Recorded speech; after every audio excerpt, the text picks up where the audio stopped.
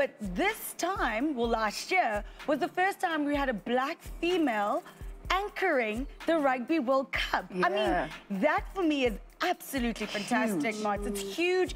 Young girls who never dreamed of going into rugby now look at you and say, Mots, do it, I can do it. How important is it for you to make those strides in rugby, and what are the challenges that you faced? Well, it's beautiful, isn't it? You come to work and do your job, and just because you showed up and have the opportunity and the platform, you've now made it possible in another person's eyes, in another child's eyes. And I love that sentiment that was created around the final, that it's possible now. Yeah. You can be anything that you want to be in the world.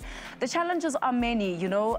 We have issues just of the number of women getting into the space, but we work in a place that really advocates for more females, not just in front of camera, but behind the scenes as well, which is always great. It's always just the feminine touch is so different, and it brings a different vibe to the sport as well. But I think also just you've got to take them in your stride. Nothing is ever going to come easy, especially when you're pioneering in a space or you are just among the first to do it. You're going to step on some rocks, but you're paving the way, you know, you're 100%. Making it clean for those that are going to come behind you. And I think we also found it a little bit better than the women that have gone before us. Absolutely. Yeah. Where would you like to see your brand go in 2020 and beyond? Because you've done so much already. Bigger and better, you know. We've got to step it up, move into, for me personally, what I want is for other people to be able to flourish because I was, you know, to be able to give back, but also to develop people, because it's one thing to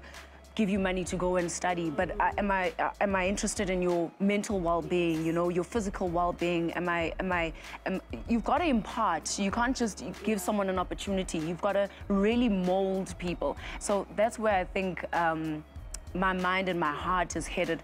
But to be the best to ever do it, the best among the world, that's definitely number one. Mots, you and I worked together many, many years ago, and I remember we were both really young in the radio space and really trying to figure out what our journey was going to be, and you never faltered. You always knew you wanted to be in sports. And what I love about your journey of success is that you weren't willing to take the jobs that weren't as glamorous because you knew what the end goal was. Yeah. You always wanted to be a sports presenter, but you're like, I'm gonna earn my chops. You were news reading before you were doing sport.